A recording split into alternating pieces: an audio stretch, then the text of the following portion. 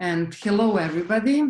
It's my pleasure to announce today's panel discussion in the frame of the course Contemporaneity and Art at Stockholm's University of the Arts, Stockholm's Konstnärliga Högskolan, which is dedicated to the subject of a national theater in relation to contemporary society. And I'm very happy to announce our two guests, both of whom have proved to be not only significant and widely recognized theater makers, but also very unique and in many ways groundbreaking programmers and curators who made a strong impact on various theater institutions they were in charge of during their professional work. So first, I would like to welcome Mattias Andersson, very well known and accomplished Swedish playwright and director, and as of recently, an artistic director of the Royal Dramatic Theatre, Dramaten, also known for his very successful and internationally recognized artistic leadership of one of the most notable Swedish theaters. I'm talking, of course, about Backa Theater in Gothenburg. Welcome, Mattias. Thank you very much. Thank you. And as my second guest, I'm happy to introduce Oliver Frljić, one of the most renowned Croatian, or correct me if I'm wrong, Oliver, maybe it would be more appropriate to say post-Yugoslav theater directors, who has been in the recent years particularly active in the German-speaking theater. And prior to that, Oliver has raised a lot of international attention with a number of his politically engaged productions, but also through his leadership of the Croatian National Theatre in Rijeka, Croatia, and more recently also as the curator of the part of the program for Burgtheater in Vienna. Welcome, Oliver. Hello. Okay, first, I would like to start this conversation less formally, given the circumstances. I would like to begin by asking you, how are you doing? It's a really pity that we couldn't meet live, and I would so much like to meet Oliver, of course, and you, Anja, and all the students. So it's we try to do the best with this Zoom concept, and hope it will make sense. Okay. Yeah. I would like to thank you all for this opportunity to share some of my experience and hopefully to learn a little bit more about your school, your students, and I'm glad to meet Mattias as well, virtually this time, but hopefully not so distant future, maybe alive as well. Yes. Yeah. Okay, so let's begin. Mattias, you happen to take over your new position of the artistic director at Dramaten right before the corona outbreak, which as we all know, has resulted in a complete lockdown of nearly all theaters in the biggest part of the world. How are you holding up in this situation, given the fact that this turn of events significantly changed the course of your planning? Well, I mean, as you said, I worked for 1 week and then this started with the corona thing. And of course, all the things that I wanted to start, discussions with the ensemble and making really what is the big narrative, what I want to do with the Dramaten and National Theatre, with all the people working there together with them, and what we're going to investigate for the 4 years I now will work there. Of course, it's much more tricky to have it online and really getting the right, because I also want to start dialogues and discussions, of course. So it's that part has been really tricky really to manage now for these 2 months that I've been running.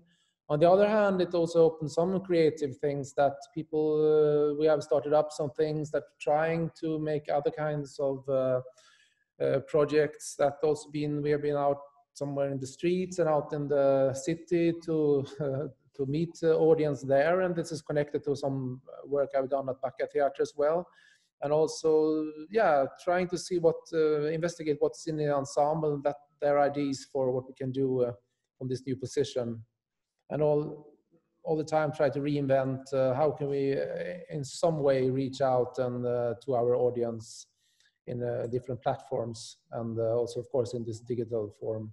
So it has also opened up some kind of creativity, I think, that could be a good starting point for the work I want to do further on with the ensemble and the theatre house. And it would be really wonderful to get deeper into the subject of what you're planning on doing further on, because the audience should be one of the central points of this conversation. But before we move to that, I would like to ask Oliver, when the pandemic started, you were, as far as I know, in Stuttgart, working on a new production. But prior to that, you had just completed an interesting project together with the famous Croatian philosopher Srećko Horvat for Burgtheater in Vienna. And can you tell us a little bit more about that project? Prior to that project, I first staged Heiner Müller's Hamlet Machine Burgtheater, and this was like a kind of intro to our curatorial program. We wanted to deal with the question of Europe, what this name stands for at those times of revival of ethnocentric politics and this deep crisis of democracy and the coronavirus actually was a kind of closure of whole series of our programs. We collaborated with different institutions and people from different areas to open as much as possible perspectives on contemporary Europe. And what I really like was a co-production with Kunsthalle Vienna. We hosted their seminar called White West Automatization of Apartheid. So one of the dominant topic was like new forms of Eurocentrism that we have now, and how we can articulate this and try to deconstruct it. And we just finished on the 2nd of March. So basically, I left. We had another event that was Boris Budin's guided tour through Vienna. He's another very famous post-Yugoslav philosopher.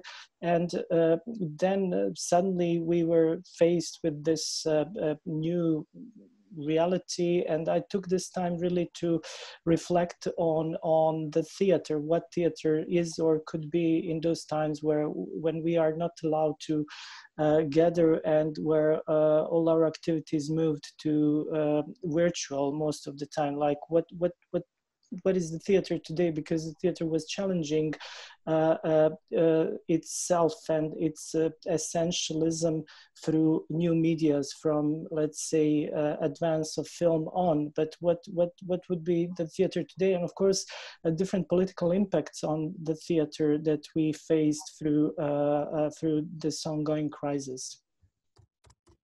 Okay. As we can see, and this is the question for both of you, the theaters, and then you gave me a good actually introduction to what I was about to ask you next. As we can see, the theaters were the first ones to close down. As it seems now, they will be the last ones to open or to reopen. How do you comment on this very quick decision to keep theaters closed, even in societies that have successfully stopped the first wave of the pandemic and started slowly reopening? That's apparently not the case with you, Oliver, because you just told me that you are planning on going back to Germany, this time to Cologne, to start working on a new production there. But in most of Europe, as we can see, the theaters are still being closed. And for instance, in Sweden, and this is the comparison that I very often use, it was very easy to put all the theaters, or most of the theaters, under complete lockdown in a matter of not days, but literally hours.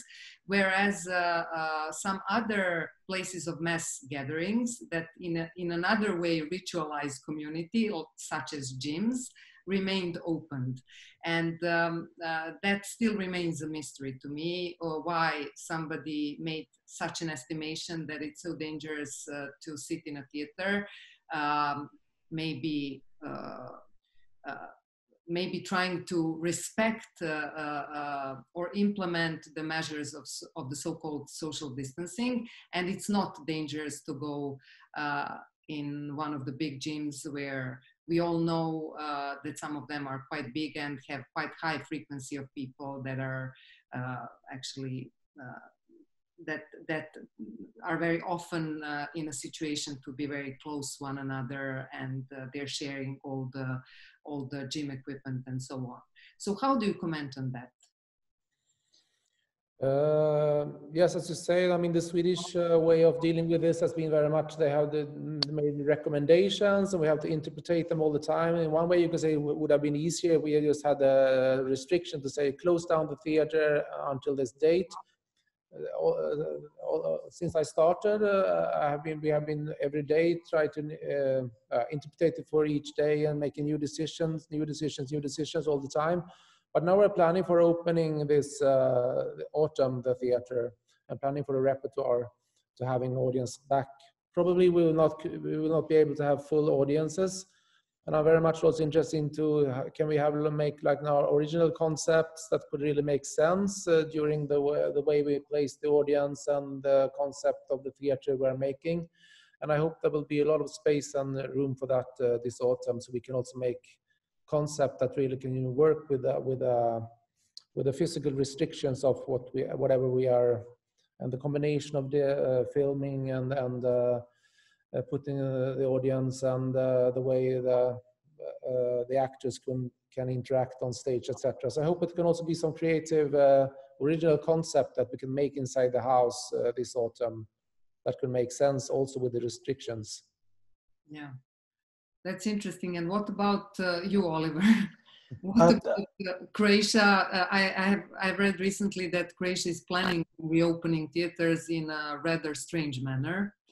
Can you tell us something about it? I just first have to explain the situation here in Croatia. First, we had complete lockdown, and 1 week after we had 2 very strong earthquakes here in Zagreb. So basically we were not allowed to go on the streets during those aftershocks, so-called aftershocks, staying to respect like a social distance. So it was really a crazy situation. But I remember on the day when we had the first and the strongest earthquake, people were on the street, and it was a strange kind of gathering because people were in the panic and there was a lot of fear, but at the same time a strange need for closeness, even between people who didn't know each other at that point. Now they allowed the theater to start with the rehearsals and also to have performances with limited number of people. You have some rules about how many square meters per one visitor. And I know that Croatian National Theatre from Split already had a performance, and they changed completely mise-en-scène.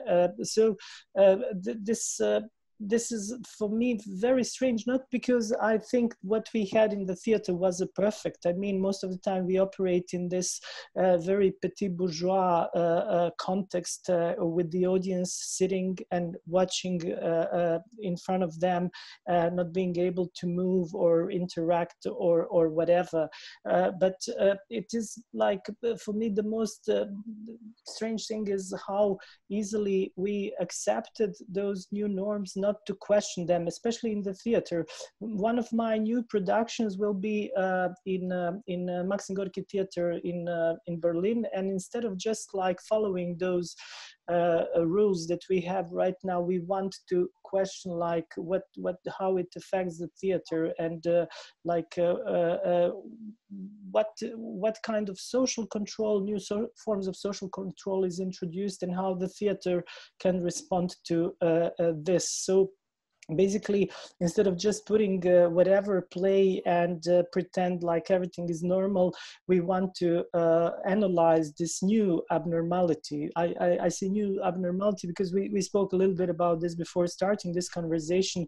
What we had before was not normal, definitely. You know, we just got an acceleration. All the technical instruments for those new forms of social control were already there, and now they're just in their full power, and everything is in the 5th gear. On the other hand, with this new performance I'm doing in Maxim Gorki Theater, I don't want also step into the realm of right-wing argumentation, like insisting on certain constitutional rights as an instrument for all those problematic politics of exclusion based on different backgrounds. So somehow I would like to find a way to articulate this new situation, not just to pretend like, okay, wow, it's great, now we can work again and let's just work again. No, something essentially has changed, and to reflect on this change, I think that would be should be the task of the theater in upcoming times. And I think that we are not completely aware of all those changes that are already here. We will become to be aware step by step, because the process of normalization of certain behavioral patterns has been so quick at those times that we didn't actually have a lot of chance to reflect on it. Okay, and when you're saying that what we had before Corona was not normal, how would you describe that abnormality in regards to the one that we are experiencing right now? But it's very interesting when we talk about this new crisis, like we had this older population. I don't want to generalize, but in certain countries, also in the country where I'm living right now, or the country where my parents live, United States of America, the older population was really ignoring, let's say, climate changes. And with this Corona crisis, where they became a first target and most risky group, there was like a slight hope at the very beginning for some generational inter-solidarity and maybe the space for some new politics or way of political thinking. But now I see that right-wing co-opted this whole situation much quicker, and they are making it already politically very profitable. But what we had before was also, very problematic. The way how what the Western societies were turning into, how we were treating different problems, problem of refugee crisis, or problem of climate changes, or what was going on with all those liberal democracies in Europe. I don't know if your students are familiar with the fact, but I'm going to be put on trial in Poland because of my they've heard of yes, work in the theater. So some basic freedoms that we were taking for so many times for granted are not granted at all. And also in Croatia, I had to leave at a certain point because it became impossible for me to work. I was really challenging I was challenging the politics that we had for last 25 years, which are very ethnocentric, and when I say ethnocentric, it's really euphemism.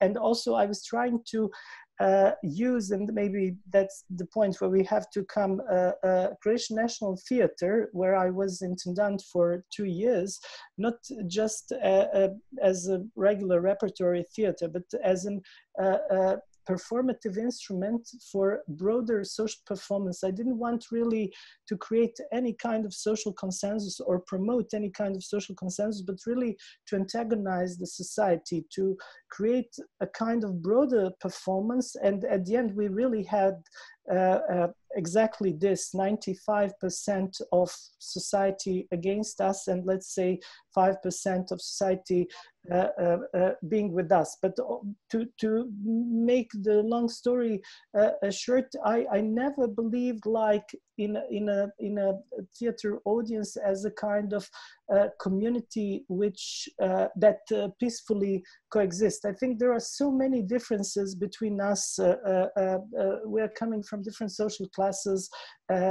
We have a different symbolic or financial or whatever capital, and like this whole idea of national theater that promotes culture. What is the culture? I mean, what is the Western canon? How we got to this point? Those are the things that should be constantly questioned. And I was trying to work with those questions. Yes, it's well, you actually already answered to what I've been planning to come later in our discussion, or you maybe open another direction for this discussion, which is the audience. And to paraphrase Jacques Rancière, he also talks about the audience not as a monolith, but as a group of individuals who gather around a certain theater event, coming from different backgrounds, not only socially and politically speaking, but also from different experiences on that particular day or evening when they come to see the performance. And that's very interesting, because the notion of audience has been very much linked to the concept of national theaters. And this is something that I really wanted to talk to you both, given the fact that you have both had the experience of running public and national theaters. And it would be really nice to hear something about, you already gave us some inputs, but it would be also nice to hear what Mattias has to say about how you see the audience that goes to national theater in Sweden. No, regarding this, to say I totally agree. To go back to the last thing there, that I strongly hope that this will have some great impact also the corona situation, how the way we're making theater and discussion, as Oliver said, also when we come out on the other side and questioning a lot of things that in the way we make theater. And also I hopefully it could be something that we could build further on and just not go back to normal after what was before there. But no, when I worked at Backa, we worked very much like with, it was really representation. I think that we worked very much with the community, and since it was also basically youth theater, and we had those contacts via the schools, we really had like, I would say that we had like sort of representation of young people representing all the socio-economical backgrounds all over the city of Gothenburg represented in our audience. And of course, all the time we were very like dealing with this and saying that it's the audience really with individuals, but from different positions, different religions, different ethnic background, different class background, etc. So it was really something that we all the time we made theater really trying what could be relevant, what is like the way of not taking like canon and certain positions and certain concept like what is a family, what God are we talking about, what do we mean with this and that, and not saying that we have something that are all common sense for all, the one consensus for the audience. And it was obvious with the work I did at Backa all the time, and it was so represented all the time when we made the theater and the way we also worked with the room and the way we interacted with the audience. And it was really the contemporary pluralistic, polyphonic, and also segregated society without in a globalized world. I mean, this was really the fundamental what the audience was a representation of, and therefore we all the time needed to like make theater that could make sense in that context. Now when I come to the National Theater, Dramaten is said to be like, I mean, it should be the national theater of Sweden. It should be something that should be relevant for all people inside the borders of Sweden right now. But of course, all audience investigations and all you cannot pretend that right now. I mean, of course, in a socioeconomical, if you look at it, analyze, the audience are like much more homogenic and not representing the whole population of Sweden, not at all, I would say. So it will be a big work there, and I mean to say that it should be a position that I see it from different angles. Of course, it's the art form of theater. What is theater in the 2020s? I mean,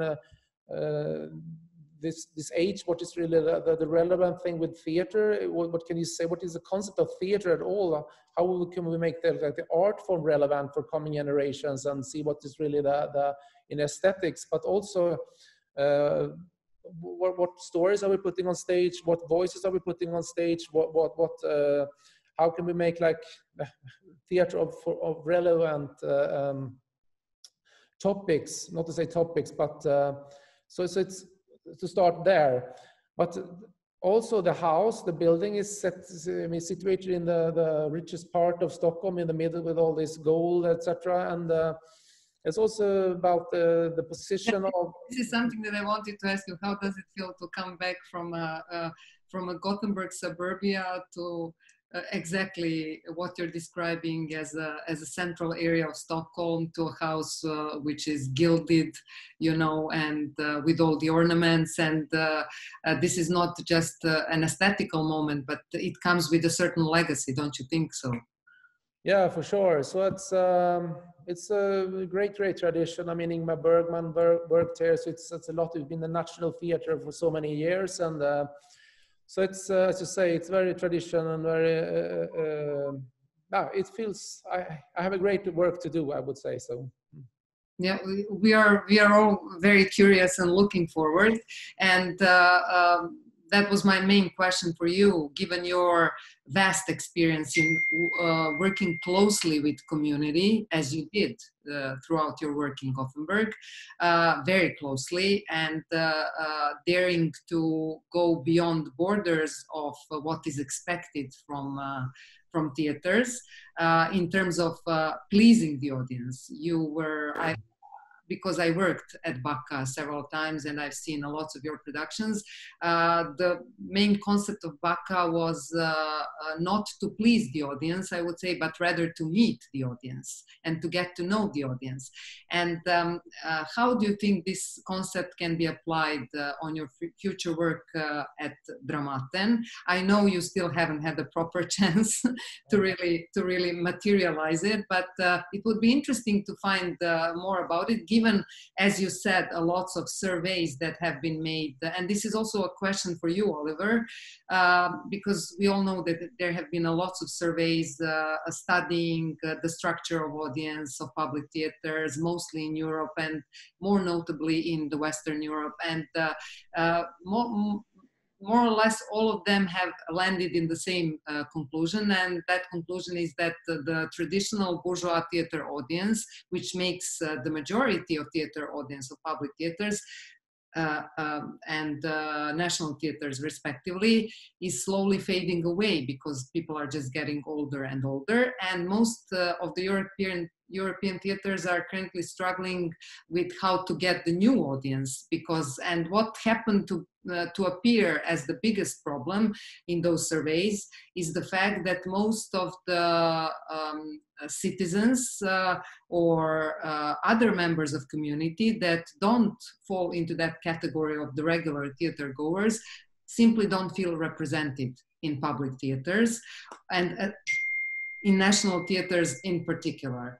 So it would be really nice to hear some of your reflections, and I'm asking both of you, like I said, about how you see that national theater can really work in a very close encounter with society, trying to represent the society as a whole and not just certain parts of that society.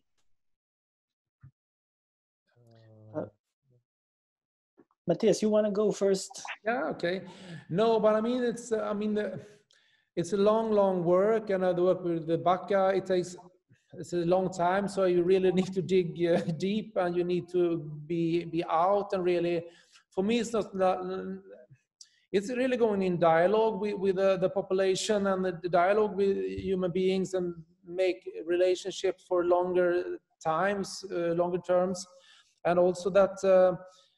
To really start to question who is really has the right to stand in this house and stand on these stages, and this is not something that you can. It's not a quick fix. It's really about, as you said, learning your audience and getting to get in dialogues with the audience, and really also to find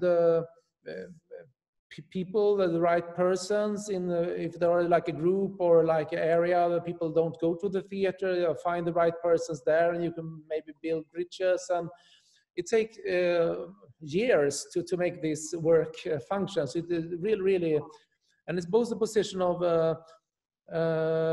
our questioning our own position, and not just saying that we have something fantastical theater and we are so relevant, and just to trick and fool people to come to see what we have. And so it's very connected to, I think, a long work with also I made a lot of research projects also, where the ensemble were out like in different areas and collecting material, and all these things together can make I think an impact. But for my position now at the National Theatre, I think it will take time really, and it's a hard work. And well, before I give floor to Oliver and ask him to comment on this, I would just like to say that it's very interesting that the two of you have a lot in common, actually, because you have both in your own right dealing with the notion of documentary theater in its early beginnings. Both of you have been very deeply involved with what we define as a documentary theater. Of course, this notion is highly disputable, whether something like a documentary theater can really exist or not, or pseudo-documentary theater or whatever. So this is something that you both have in common. And I'm interested how you invested this experience of working practically as artists in the field of documentary theater, or in the field of, let's say, objective reality in relation to theater. How do you rely on that experience when you get into position of being able to do some programmation or to decide about the general course of some institution? I would just like to go one step back. This question of national theater and who is represented through this type of institution was crucial for me to go to Rijeka and accept this position of general manager and run this theater for 2 years, because I got it. Sorry to interrupt, but perhaps we should explain people the position of Rijeka, and also for those who don't know, Rijeka is the actual cultural capital this year, right? Yes. And also it's a small, relatively small industrial town on Croatian coast, not far from Italy as well. But you can say a little bit more about the town so that people can understand the impact of theater. This town was the biggest port for Hungarian part of the Hungarian Empire, and this city was multicultural and multi-ethnic for a long period of time. Recently, unfortunately, things has changed a little bit, but and it has also a mixture of people from all those neighboring countries. So Slovenia is also very close, as you said, Italy, and the city was also divided. A part of the city was in the Kingdom of Italy, and part of the city was, a second half was in Kingdom of Yugoslavia. And so, and also there is this very strange story like Free State Fiume. So the nuncio, the fascist, he declared Free State Fiume for 2 years.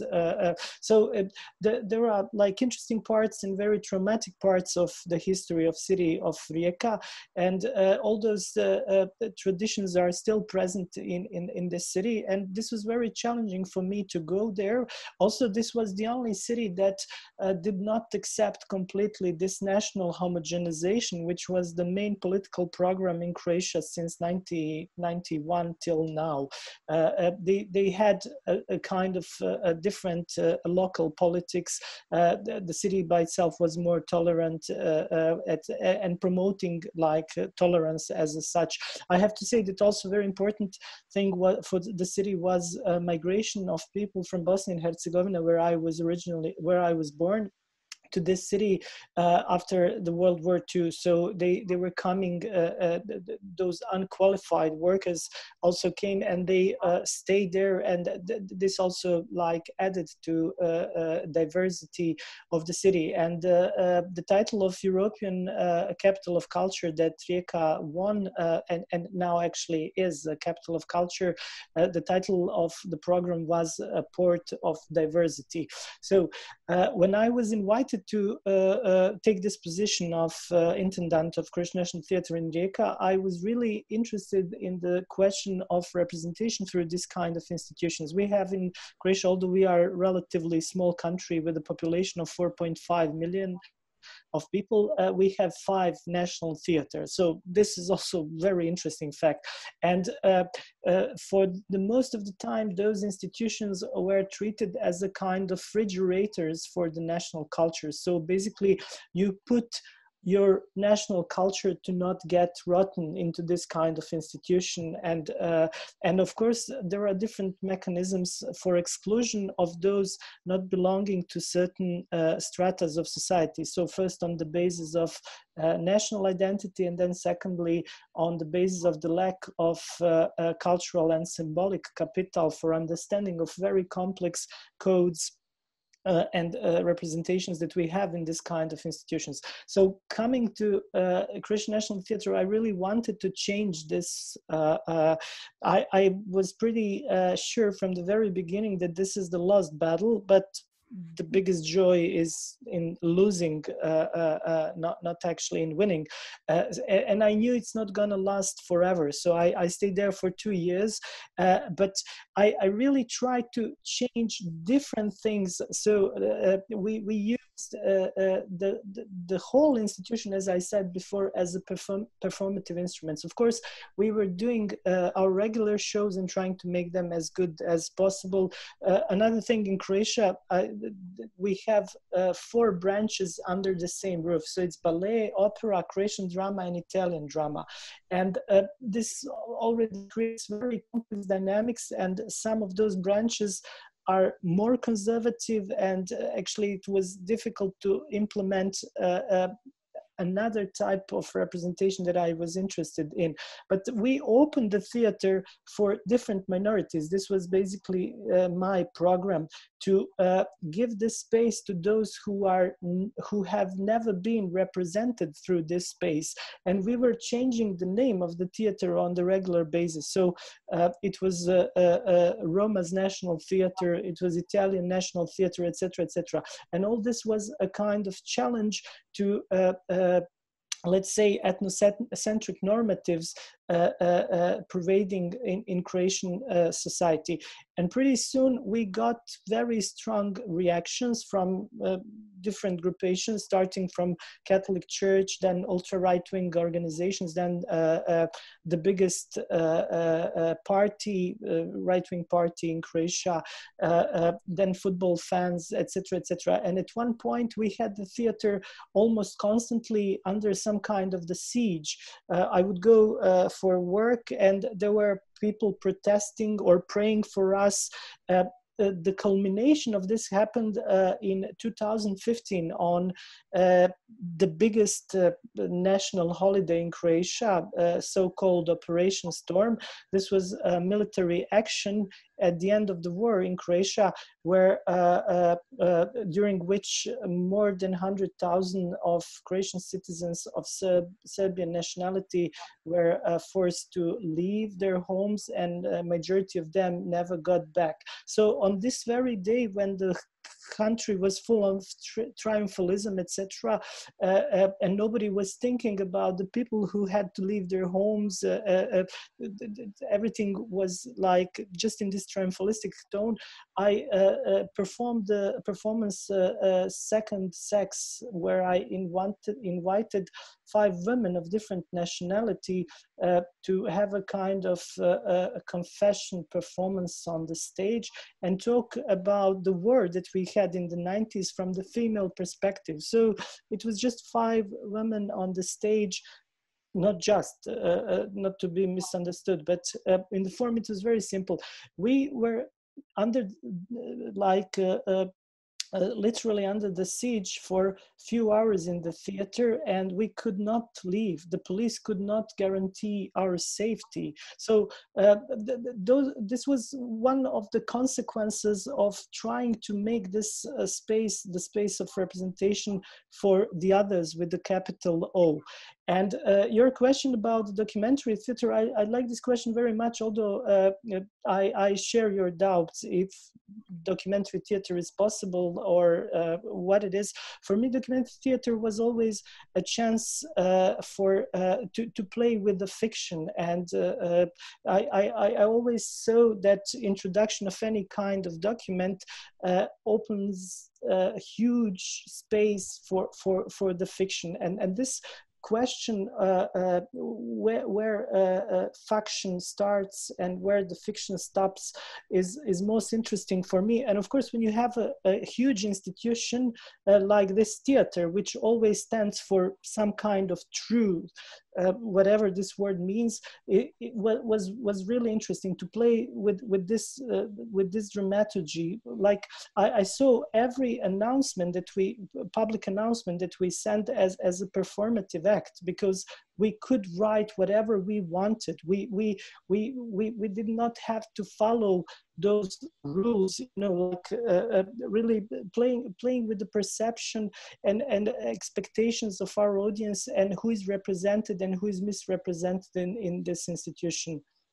Maybe you can also say a few words about, I don't know which occasion was that, when you were also, I think, sort of not celebrating, but giving your response to some other Croatian national holiday, when you hanged the LGBTQ flag on the... Yeah, Croatia. Which occasion was that? But maybe you can tell us a bit more details about what kind of public actions you did. That was, I would say, a kind of installation on one of, let's say, the second biggest national holiday, because we're a country with a lot of national holidays, as you can see from this very short elaboration. We wanted to represent LGBTQ community. We are coming from country which is extremely homophobic, transphobic. Just like put any kind of prefix plus phobic, you will have 80% of society under this umbrella. And the concept was relatively simple. We are obliged by the law to have a national flag all the time on the theater for, I don't know, probably that wind can blow into something. And I decided to put, like, I don't know, 10 times bigger rainbow flag next to this one. For the majority of the society saw this act as an offense. And I gave a lot of interviews, and I was doing a lot of, I was involved in a lot of discussions to say, what is the problematic if we want to give the visibility on this very day to this population, which is discriminated on so many levels, including the fact that we have even in our constitution an act saying that marriage is exclusively community between the man and the woman. So and this was at the beginning of my term, and after that, like it was just worse and worse in terms of attacks and all that was done by different interest groups to stop us from running the theater in this way. Yeah, but truth be told, at the same time, you gained a lot of popularity in, let's say, progressive artistic circles. Your performances were traveling abroad, and it was a kind of an honor to come and work in that theater. So that should be said as well, in spite of all the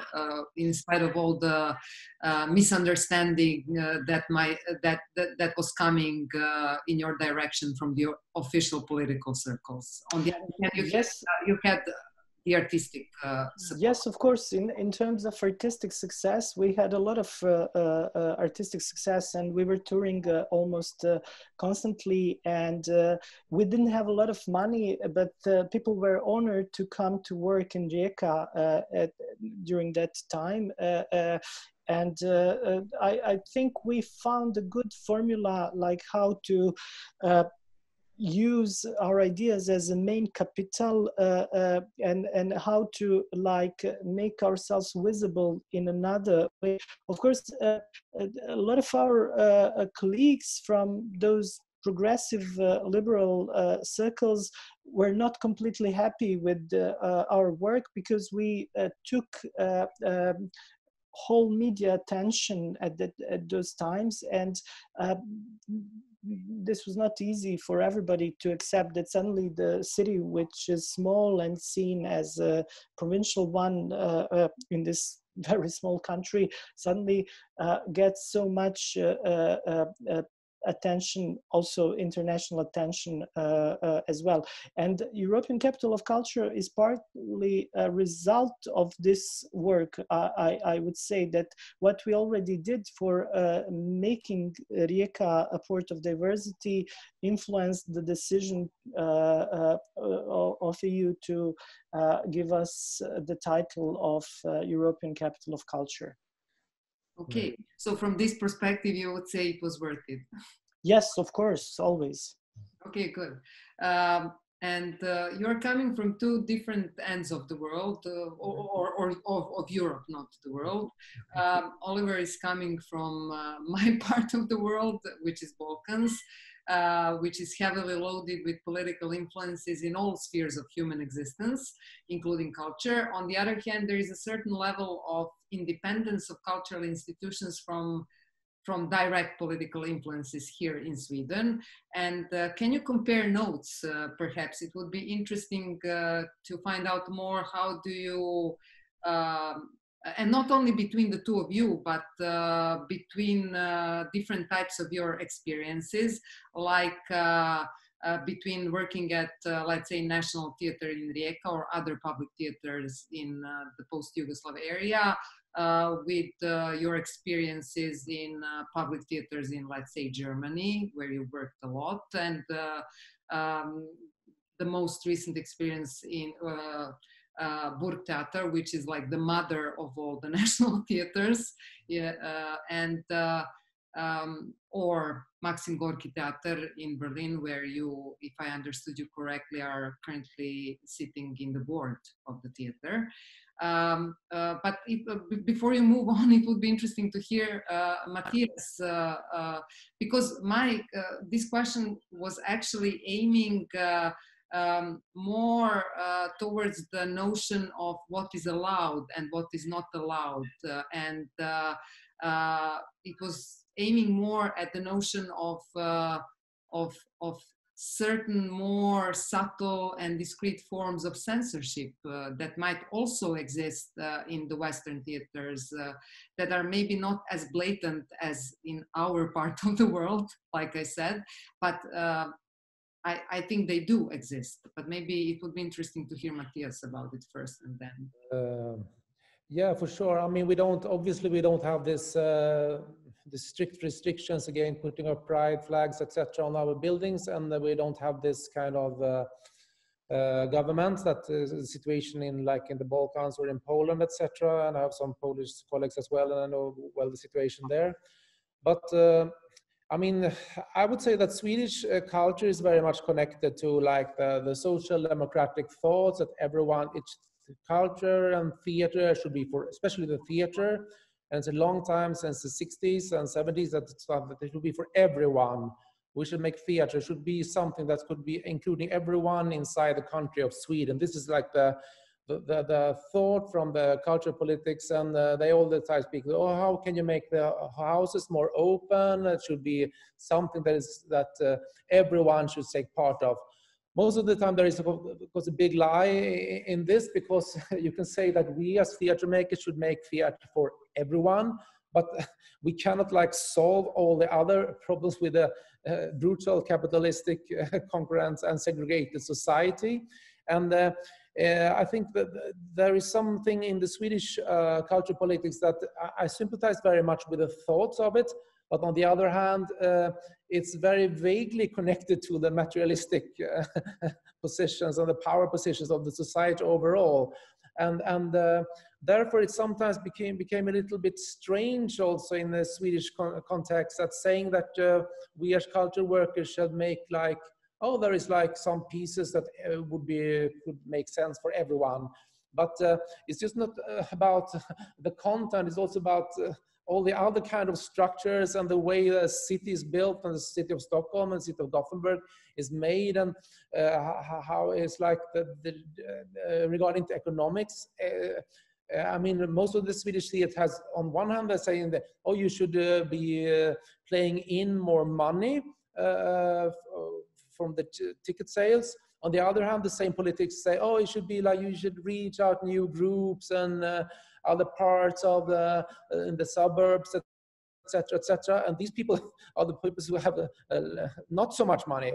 So it's like, I think there is some hypocrisy included here, and it's also something that is very like, yeah, I have to deal in the right sense there. But it's it's like everything on the symbolic level. There are very good thoughts, I think, about the cultural politics of Sweden, to saying that it should be for everyone. The taxpayer pay money, and it should be for everyone.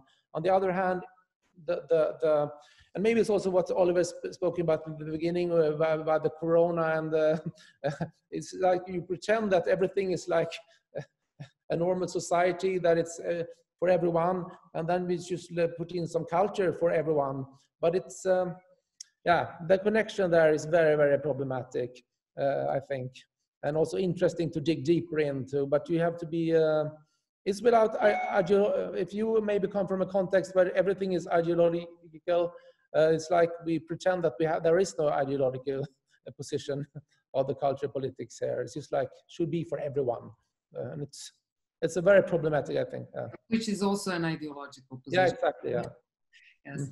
Also, like I said, I would like to spend like a couple of minutes possibly discussing the issue of a censorship in contemporary theater, because Oliver and I come from the part of the world where the censorship works in a more direct and obvious way, and it's usually linked to political interest groups or those at power, and that's quite obvious and in a way easier to fight, even though sometimes it gets very exhausting, and which is, I suppose, the reason that both Oliver and I have decided to move away after a certain period of time. But there is something interesting that is happening mostly in Western countries, and here I'm using the reference offered recently in cultural theory by a performing art theoretician Ana Vujanović, who was talking about, she introduced the notion of the economization of politics as opposed to the politicization of production.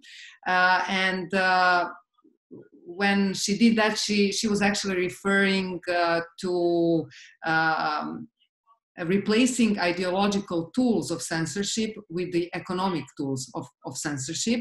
And then she was using lots of examples of different types of censorship that took place in the middle of EU, which is proclaiming different set of values, at least theoretically. And but she was actually referring to different types of censorship that never really take place in a traditional political arena and are therefore not interpreted as censorship.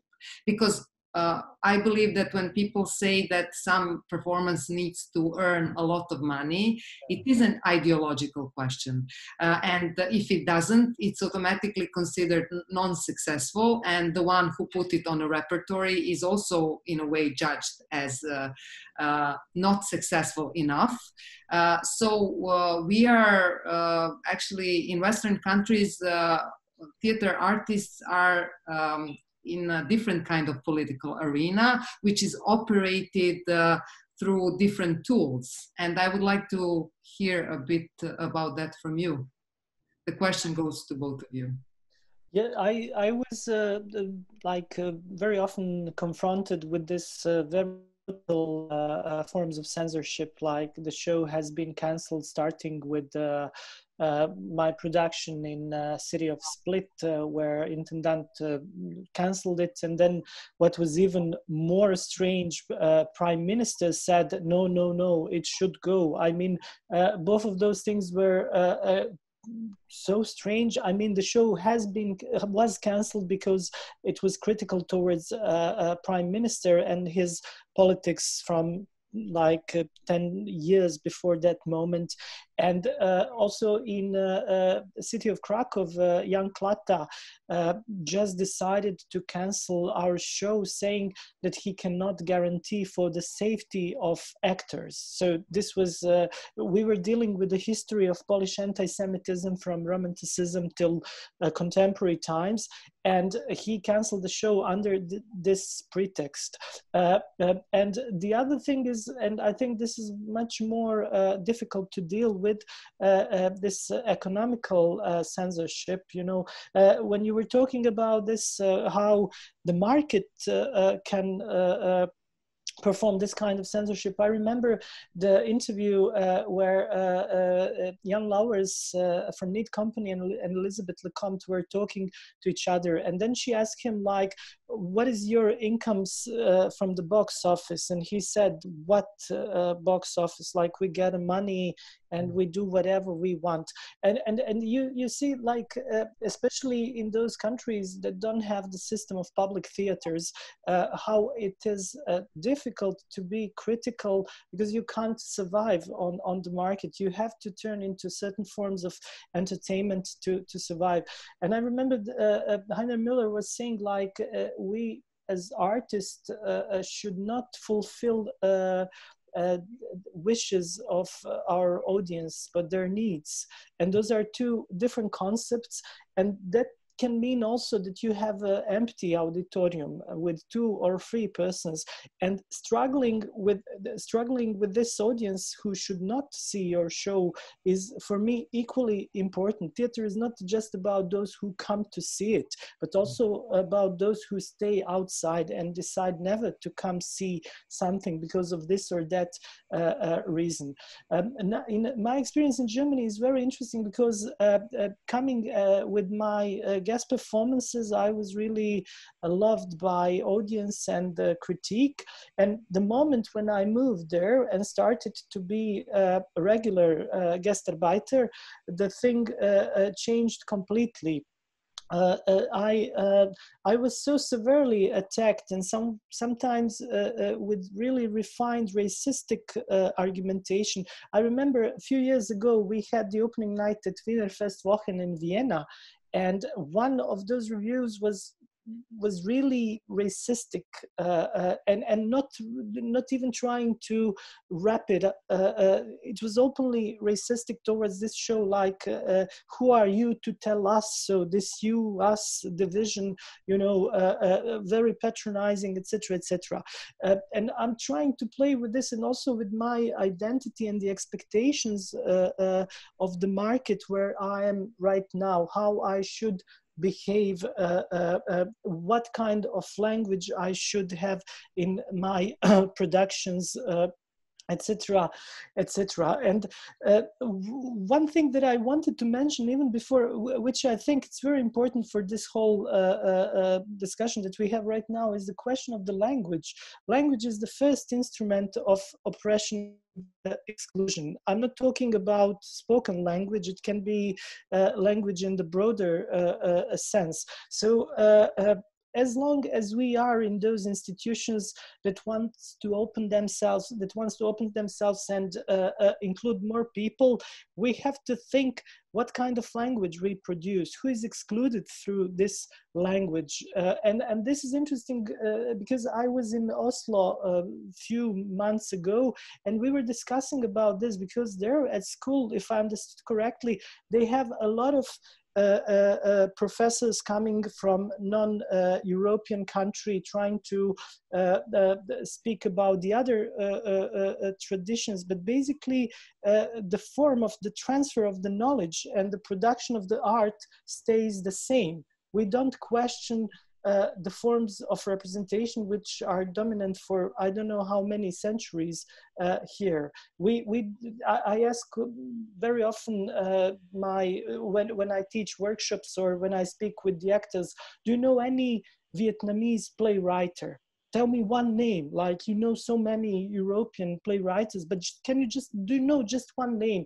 And of course nobody knows anybody from this, because we are so self-centered, and the language that we produce is most of the time unquestionable. But I think that language is actually first materialization of certain dominance and oppression, and then of course another thing which is related, this is very interesting, like how to produce for everybody. Yes, of course, there are people with different cultural capital, cultural competence, and what is represented as art for everybody is not art for everybody. Art is an ideological battlefield. I want to see something, I want to see it in this way and not in the way that you what's going on? Is everything okay? Somebody's drilling, I'm sorry. No, that happens. So that's very interesting for me, like how can we put under the question mark the language, artistic language, which is most of the time unquestionable. And the last but not the least, who is our audience? I agree with Mattias. I don't believe in art for everybody. Art has to have its target audience, and of course those institutions, however they represent themselves as universal, as for everybody, etc., are not this. This is obvious. It doesn't have to be, one doesn't have to be an expert to understand all those mechanisms of exclusion, which are like inherent to the institutions as national theaters are. Okay, and Mattias, would you like to add something to this? I mean, regarding the censorship question, of course, we don't. I mean, the capitalism and the ticket sales. I mean, the commercial. It's like the same. I mean, this happens so much in the art field. I mean, I could see just for the last 10 or 15 years, I would say, regarding art house film and independent music, etc., etc. It's changing so much. So it's we share the same like experience there, like every art form. But I know that this is really what I need to remind myself. I used working for 2 months, that not being a hostage, because we are so much into judging the success of how many audience will come and the number of seats I will fill for the next 4 years. And of course, I mean, anyone could quite easily count out exactly what kind of titles, what kind of plays, what kind of concepts, but would reproduce the same people coming in a commercial sense, buying tickets.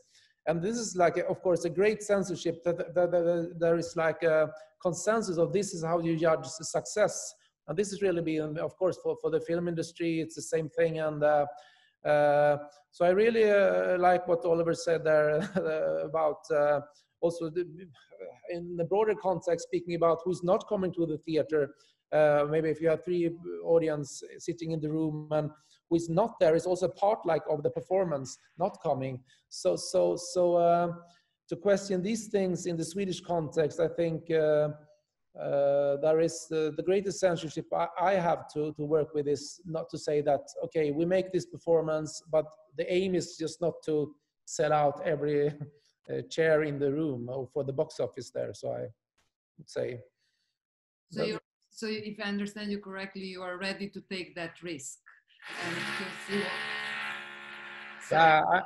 I create. How is the like infrastructure of the theater? Is it like a fixed ensemble you come to? There is a house with the actors, or is it like you bring in your own actors? How is the system working? It's a fixed ensemble, and as much as I appreciate this in terms of actors having social security, etc., this can be also very counterproductive. People are not motivated to work because they have fixed contracts for life. I mean, you really have to do something nasty to be fired. And of course, this affects the quality of their work. They are not motivated to take any workshops or work on themselves in any way. So I had to struggle with this to motivate the ensemble to actually push them in the new forms to challenge like a certain kind of inertia of this institution. And of course, beside this, we have opera with big orchestra. All of those people are having a fixed contract, ballet as well. So there is not so much space to operate. Now, Anja said I'm working as a member of artistic board of Maxim Gorky Theater and also as a house director. And this is interesting example of this. I mean, it's a city. It's the theater founded by City of Berlin, but they managed to produce a new model. They are struggling, of course, with the bureaucracy and all those existing hierarchies, but there are different things happening, and of course, a lot of other theaters in Germany started to copy this model. Most of the time, they are not genuinely interested in like giving the visibility to those people, but more like to have it as an addition to their main program. And but I think that Gorky showed that thing could be different, that it's possible even in those cities theater to produce another paradigm, and of course now it starts for me to be most interesting, like what could be done further in this context, what could be the next step in the development of Maxim Gorky. Yeah, because I was thinking when you said like you turned this your Croatian theater into like a Roma national theater, were you like inviting a lot of Roma actors there, or was it like all the? No. We could not. We just did those actions of renaming the theater. You know, like on the symbolic level, and not just on the symbolic. We had then events. Also, we had the program Graduated Spectator, where we formed a group of more than 100 people, and they had a certain kind of education to like have a more, let's say, critical gaze and understanding of what theater is, how it operates, what is hidden, also some technical workshops, bringing them for the last rehearsals to see how we create the light and all this, that and like what is not visible when you just come to see the production. And we try to include also different minorities in all those programs. One of the programs that I planned to do, and then it became a part of European Capital of Culture, was performative kitchen cooking diversities. We wanted to have performative cooking on the stage, so it is also this neo-Baroque building with a lot of this fake gold, etc., etc., and just to bring like people from other parts of the world and having them cooking on the stage would be interesting for me. But of course, this could not happen because of different regulations, which were part of the theater already in that time. And but we at the end managed to turn it into one program in Rijeka, European Capital of Culture. Yeah, I was just curious. So you were not actually like letting over the stage, and if you said for this minority, would you say they were not taking over in an artistic sense? They didn't take over the stage? No, this was impossible due to how do you call this basic document of the theater and all these administrative things. But we were trying to give them visibility through other additional programs in our theater. And the one thing which I have to say, Croatian National Theatre in Rijeka is only theater to have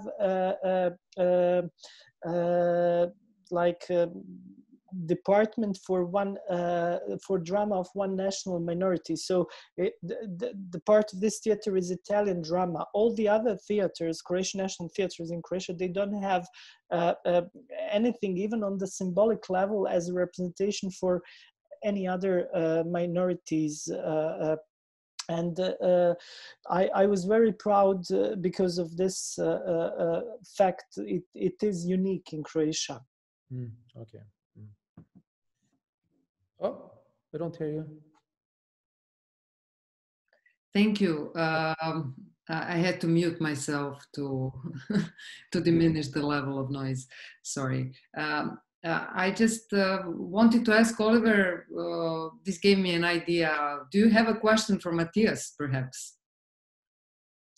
Yes, I'm interested in the similar set of the questions. One is like, do you have a fixed ensemble right now? And the other thing is like, do you have already strategies for opening the theater and making it accessible for those who don't go there, who are excluded on different levels? You were mentioning very much like this economical exclusion, and I know what you are talking about. Some people cannot afford this type of culture. Their incomes are not sufficient. So what is the part of your program in this respect, and what is your program in general, if you could summarize it for me? I mean, for first, no, there is a fixed ensemble with like 43 actors on like lifetime contracts, and I would say like 80 actors overall with longer contracts. So it's like I come to an ensemble theater really, and this has always been the position of the Swedish institutions, that we have great ensembles and they're working with this. So that's the first part of the question. But of course, there's been a big discussion. I know, like Maxim Gorky worked with us also about the representation thing, and we were speaking about. Therefore, I was also curious about when you said you work in Croatia. There, like also who's actually standing on stage? Were you letting over the actual the power of the stage and the power of the infrastructure and the money actually for making the theater? Who's standing in on the actual stage? And that's of course crucial in the end to getting like open up the theater. But I guess it's a combination. My strategy will be like a combination. Now I take over a repertoire for the next year. It's been fixed for a long time, so my repertoire will start like autumn 21.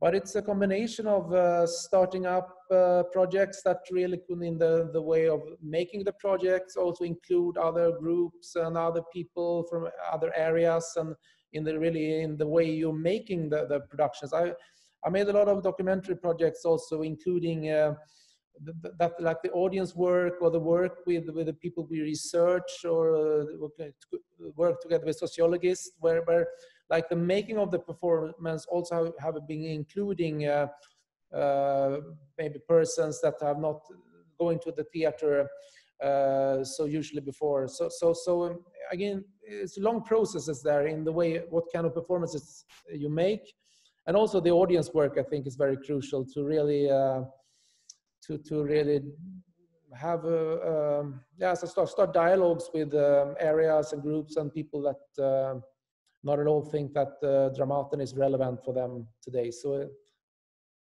it's a combination of this, but in the end, it's also about making relevant art also on the stage that could be relevant for just not fooling in persons that you want to have, as I said before, that it looks good that we have these groups sitting in the audience, but what we make on stage is totally pointless for them and irrelevant for them in their life. So it's, yeah, but for me, it's a long process. It will take time, but is that the kind of answer of your question? Yes, yes, and just maybe I can add 2 sentences. It's not that we did not have the idea to bring the other people on the stage, but this structural discrimination, which is already inscribed in this type of institution, really does not allow, does not open the space for this. And I was constantly confronted with those limits of the institution. Like I was pushing the things as far as possible. You have to know that we worked under enormous pressure. So there was constant ongoing campaign against us in all medias, more or less. Very few of those medias were supportive. So we had to struggle with this, and also lack of the money. And and then we got the new Minister of Culture, who turned turned into a kind of his mission to destroy this theater and what we do there. So we had to cope with all those things simultaneously. But I think, and the other thing is that unfortunately, Croatia is a very nationally homogenic country. It's difficult, you know, to break through this, but we managed to, I think, go as far as possible under all those circumstances, and also to prove that it is possible to do something different. I think that our existing law about national theater should be changed, and this would be a possibility to really implement and change. But till now, I didn't see any political platform, social democrats or whatever, which is ready to really go into this direction. They don't want to lose support, and this is a tricky because of the structure of their voters, and so we really try to push the things as far as possible, and even a little bit over the edge under those circumstances. And I don't know if at the end I'm asking myself, that's also very interesting, like if we made something better or worse. Did we just give the arguments like in any other circumstances? They would say like, no, we saw what happened, and we know what national theaters are, and we're not gonna allow anybody again to try out something like this. But I think it makes sense. We created a certain symbolic capital that stays. This cannot be so easily erased. If I may add, there is a certain, so to say, wave of transforming public theaters. Milo Rau should be mentioned with what he's doing in Ghent. Ghent is also a national theater in Belgium. Also, then there was this reformation of Münchner Kammerspiel and some other public theaters in Germany. So I would say that people are trying. So this is because obviously there's a need for that. But because we're running a bit short with time, I'm just going to, before we make a little break, I would just like to ask one last question, if you wish to answer it. And we've been listening a lot about the new normality, or as if you would, as if you prefer to say new abnormality. In a way, you already answered to that question, Oliver. So what does the new normality have in store for us theater people? connected to Corona, or what do you? Yeah. There has been a lot about the world after Corona, speaking about the new normality, social distancing, and so what do you think it holds for us when it comes to theater? Is it all gloomy and depressing, or it might be a beginning of something new? Oh, I don't know. I really don't have the answer yet. I'm struggling with these questions every day now, but maybe now, hopefully, I mean, what's looking good for theater, or whatever theater we make, of course, is that people are really longing for meeting again in groups and have social interaction, and the unique form of theater that people are like in a special time, in a special room together, experiencing something together. This experience will be a much stronger longing for, of course, in that sense, is for the theater, whatever kind of theater we make. But to questions all these other structures in, I don't know what I don't have a clear answer to that yet. Okay. I'm afraid from what I see here in Croatia, there are already those voices saying like, but this is not necessary, like we now see that actually we can live without theater, and it's not just about the theater, it's it affects different other forms of human interaction, not mediatized human interaction, like we can go and buy everything on Amazon, and we can watch Netflix 25 hours per day, and why should we meet? Actually, it's more safe, it's more sterile, but I think that the theater is related to a certain kind of dirt, and when I say dirt, I don't want to be misunderstood. I think it's more metaphorically. We come together in order to risk something, something can be transmitted in this kind of interaction. I don't want to have this safe distance. That's what is the most interesting thing for me in the theater. I said we saw in the history of the theater so many attempts to challenge the liveness as in essence, as in presumed essence of the theater. But at the end of the day, now I think that the theater should struggle for the liveness, for this unmediated coexistence of performers and their audience. And it is also a political event, even if it's the most conservative evening. We still, the fact that we come together, that we breathe the same air, that we sit next to unknown person and share something and have different opinion, but this physical proximity, that's what makes the theater interesting for me. And I don't know, like the whole crisis, what was really good in this crisis gave me a lot of time to think about the theater, what theater is and what theater should be, and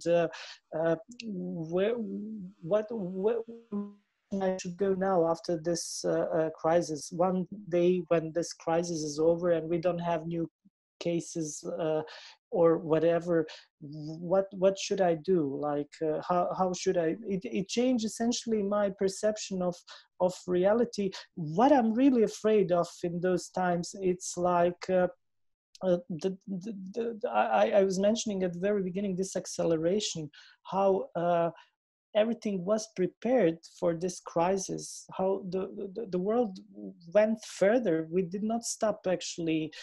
We just started with online lectures, with everything turned into online. And this question of body, which is very important in the theater, is more relevant than ever, because of course, theoretically, the theater can exist with the live co-presence of the audience and the performers. But I think that this erasing of the body is very a dangerous process, and it's happening not just now. It started a long time ago. Those politics of distance are prevailing public life for a longer period of time. But we can talk about this later if. I would like to thank you for this very interesting and inspiring conversation. We will continue after the break.